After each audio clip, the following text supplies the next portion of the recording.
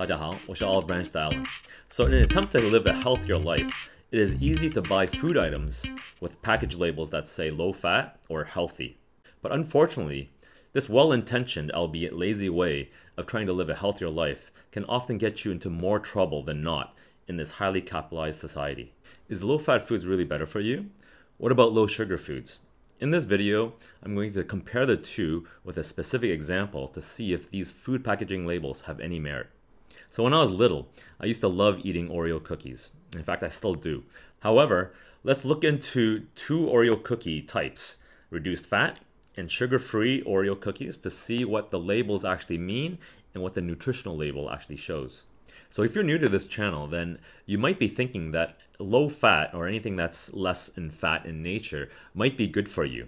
However, I do want to refer you back to my older video on fat and why some fats are actually not just healthy for you, but they're essential, and how some other fats are in fact very bad for you.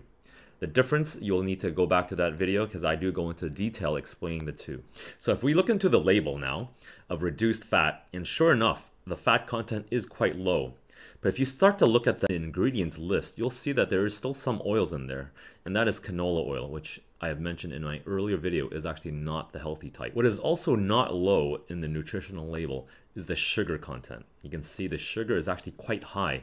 And again, if I refer you back to my earlier video on sugar, that explains in quite detail why sugar is actually one of the main reasons for obesity and chronic disease.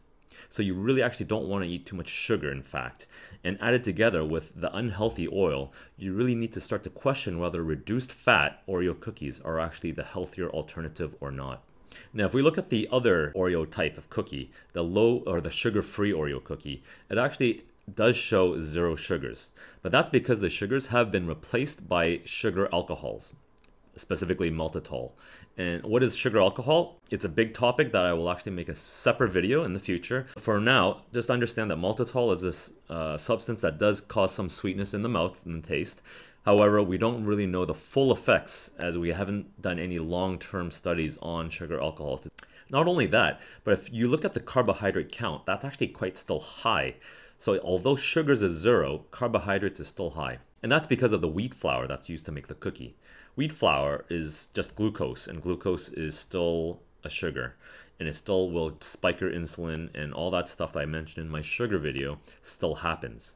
And so the sugar, the nutrition label, they do make a distinction between carbohydrates and sugars, but it actually affects your liver very much the same way in that it is not good. So the label sugar-free, you kind of have to really question whether that is accurate or if that's even honest.